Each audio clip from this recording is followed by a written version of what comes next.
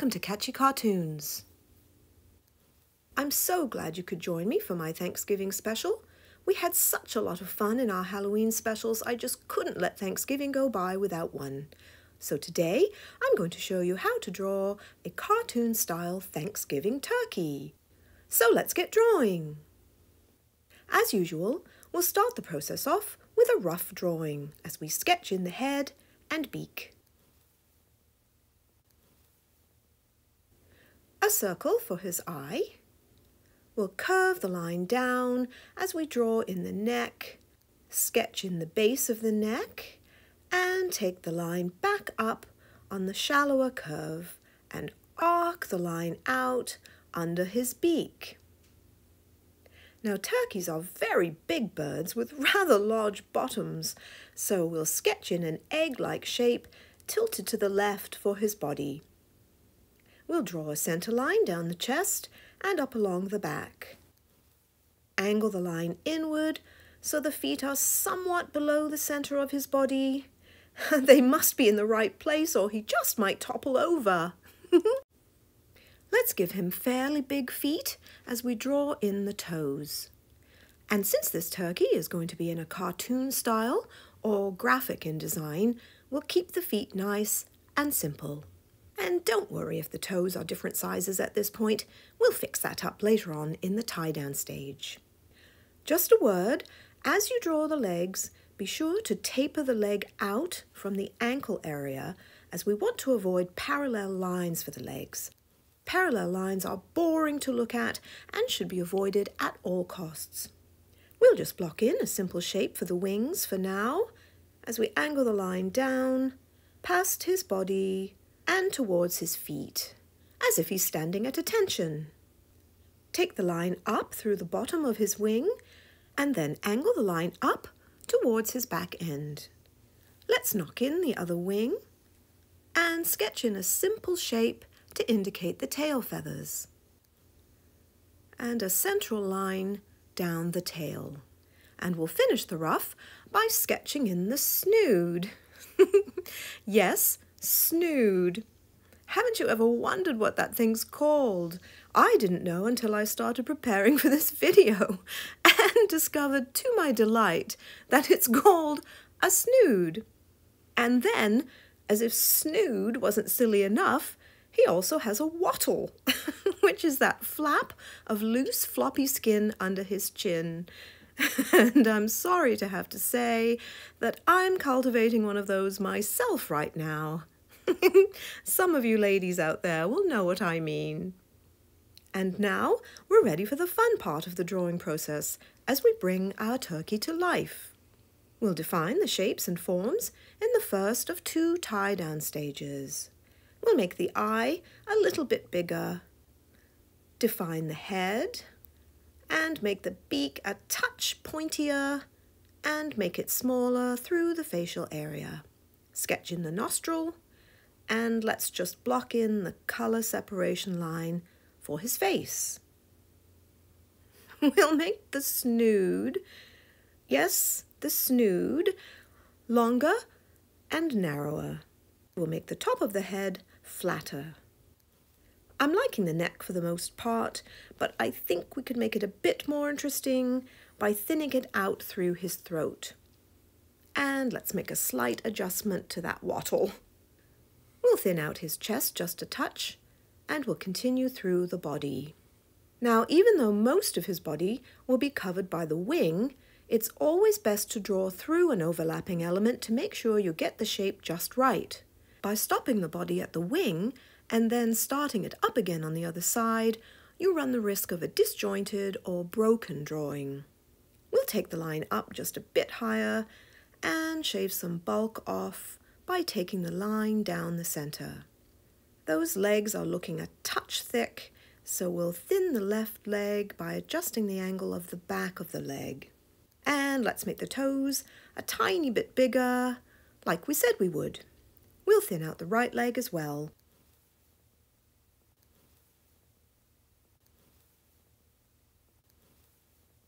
Now let's sketch in some spurs. And if you ever had the misfortune of encountering a turkey that wasn't in the best of moods, you might soon learn that these can inflict some serious damage. Ouch! Now let's indicate the feathers by drawing in some scallops of random shapes and sizes at the bottom of the wings.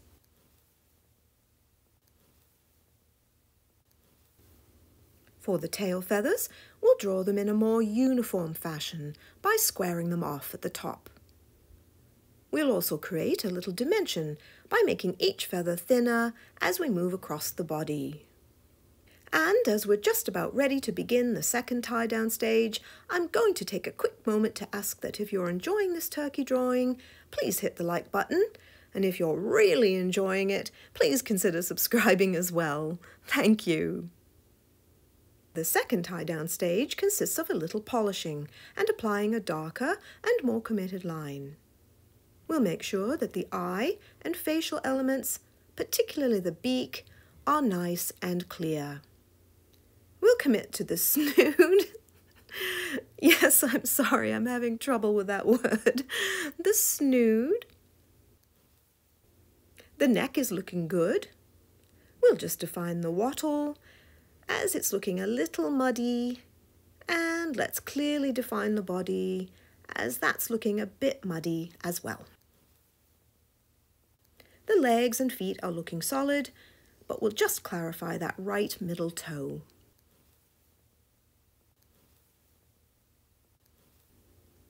We'll nail down his wings and tail.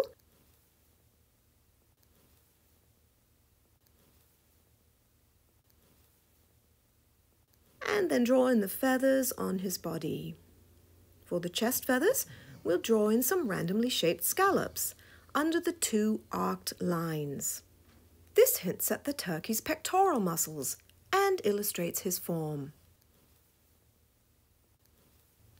For the back, we'll arc the line around his plump body and draw in smaller but randomly shaped scallops.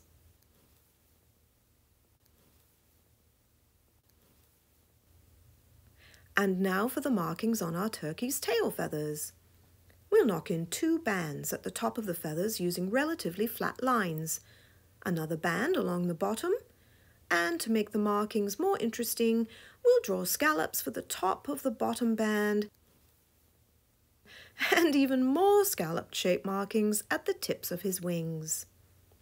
That's a lot of scallops, isn't it? If you recall from my How to Draw a Vampire video, we also had to deal with scallops there, and make it clear that we are not talking about seafood.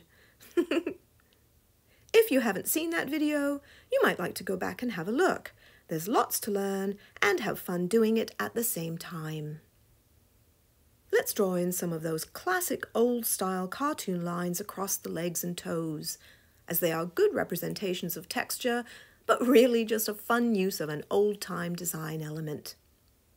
And now on to the clean-up stage, where we will apply our clean and final line. With this turkey being more stylized or graphic in design, we'll apply a typical thick and bold line. But with this drawing, I'm going to push the graphic look by having the exterior lines quite a bit thicker than the interior lines. And we're also going to minimize the use of thicks and thins of the exterior line work. But beware, your shapes and forms can change quite dramatically when applying such a thick, bold line. So you'll need to be careful. Don't just rush in and start to lay down your thick lines. You'll need to study your drawing and determine what needs to be thick and what needs to be thin. In addition, you'll need to think about how you will transition from a thick exterior line to a thin interior line. For example, with the snood. The thick exterior line of the snood will need to transition to a thin one as it moves along the top of the beak and into the face. And if you ever see something that doesn't seem quite right to you at any stage of your drawing, don't be afraid to make an adjustment, as I've done here, by adding a bit more bulk to his chest, and I've created a steeper pitch up along the back, which in turn creates a bigger and rounder bottom. And I've continued the line down from his bottom straight into the wing. Now you might be wondering why the lines for the legs aren't as thick as the line work for the body. After all, they're exterior elements too. I've done this because I feel it would have gotten a little too messy, having thick lines of the legs sandwiched between the thick line work of the wings. This is where you'll need to make some creative choices and decide what looks good to you. If things look like they're getting a bit muddled, definitely adjust the thickness of your line. The line work for the feathers should be the thinnest. You don't want the feathers to be a distraction, as the sole function of these lines is to hold colour. And as you can see, I've been tinkering with the shapes of the feathers and markings because, to be honest, I've been a bit lazy with my drawing in these areas. Stylized or graphic designs like this one allow for many cheats, such as with the anatomy, perspective, or dimension. Perhaps you noticed one of these cheats with our turkey's spurs. Hint, they're not really in the right location. But there's no allowance for lazy drawing. There's never a right time for that if you're serious about your drawing. I'm sorry, just a little bit of finger wagging there. Let's just apply a few more thin lines through the legs and feet. And now it's time for colour.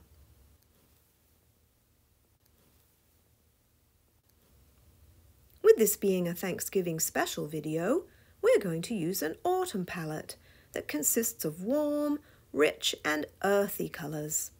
We'll use a variety of browns for the body and feathers, yellow ochre for the legs, orange for the beak, reds for the wattle, neck and snood, wattle and snood.